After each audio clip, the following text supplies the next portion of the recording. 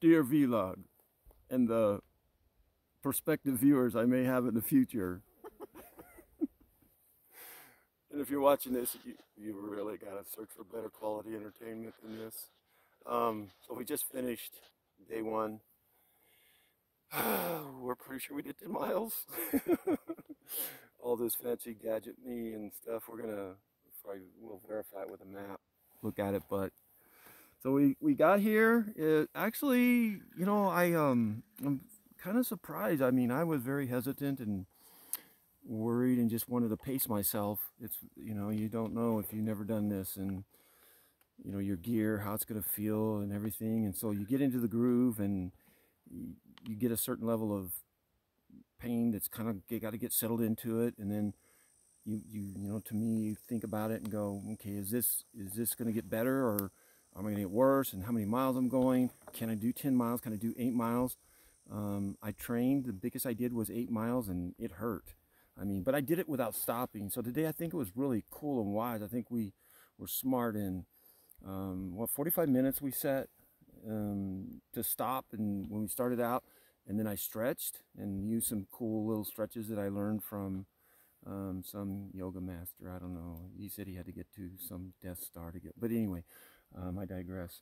So and then we dropped on in out of Little Bear Canyon down, and then from there, we took some good breaks. How many breaks did we take? Every 2 miles, I think we were roughly.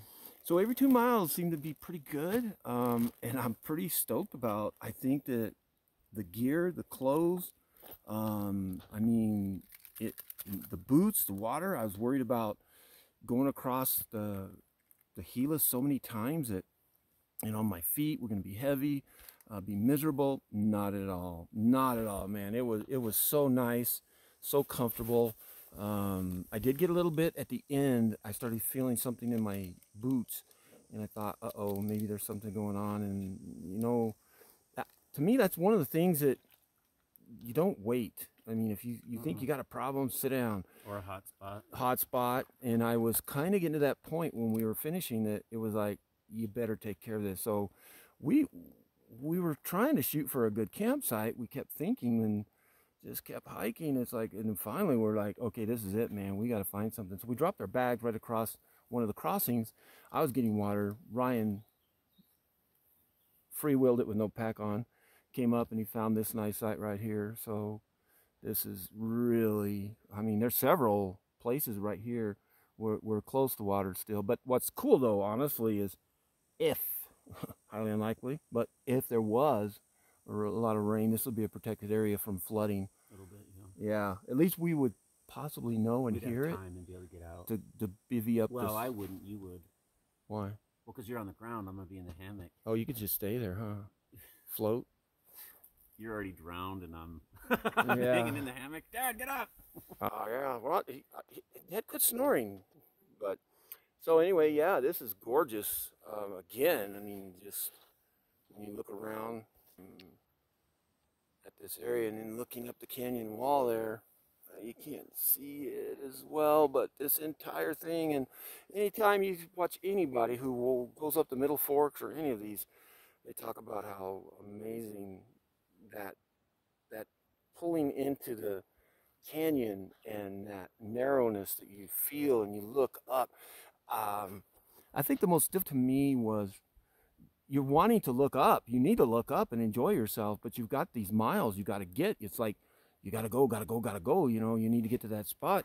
But then you realize, wait a minute, I'm here to hike. I need to enjoy myself. And then you start looking up and you see what amazing area it is. So the hardest part for me is vlogging.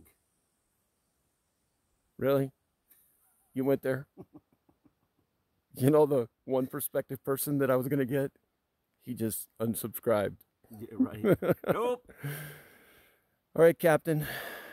Any update? Navigator, still eating. Damn it, Jim. I told you again. Let's stop going there. I'm a medical doctor. Okay, we're going to have to bleep that out. Okay, I think that's about it. We got enough information, probably way too much. So now we got to get busy setting up the camp, take a few photos. Okay, that's enough. This is for our future ancestors. Bye.